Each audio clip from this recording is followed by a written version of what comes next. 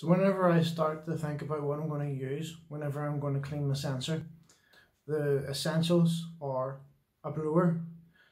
The type of the thing that is like the manual blower is the best. Do not use a canister blower that you see for electronic stuff.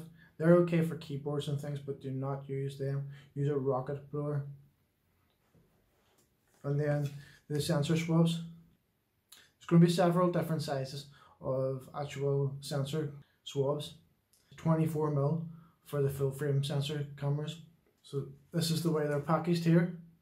They're vacuum packed with a wee tear seal, and the tear seal is at the back, which is close to the handle, as opposed to being up at the edge where you're actually going to have, where you're going to be in contact with your sensor. Inside the packet, that's what it looks like there.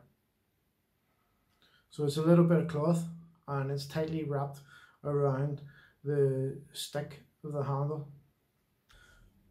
So the optical cleaner that I choose to use is the Beta cleaner from the Dust Patrol.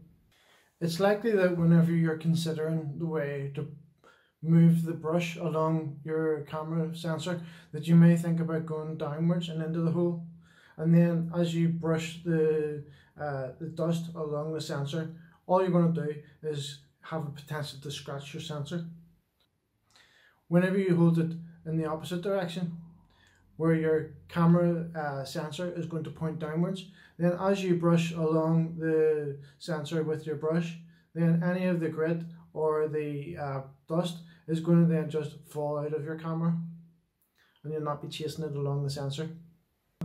And what you're going to do is you're going to just rotate the bottle, turn it upside down so that the drip comes down and touches onto the actual top of the swab.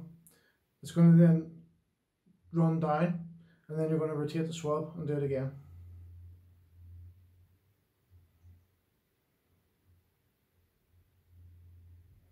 It's as simple as that. That's enough fluid onto the swab so that now you can clean your sensor. So you're going to use the blower and get rid of all of the loose dust. Remember, at this stage the camera is upside down, so the sensor is now pointing to the floor.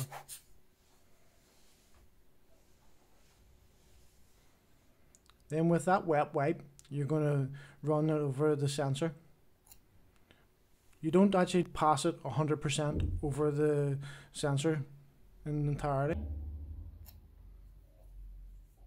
Side to 90% over in the other direction, and then stop, and then change it in direction and continue. That way you're not going to brush everything into the corners.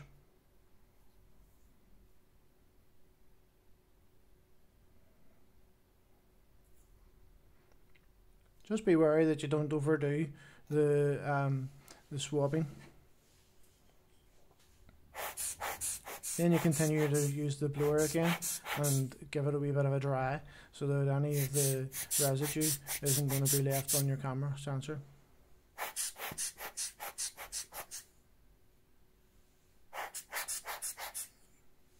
Remember that this your camera at the moment is pointing towards the floor. So you can see now we've cleaned the sensor.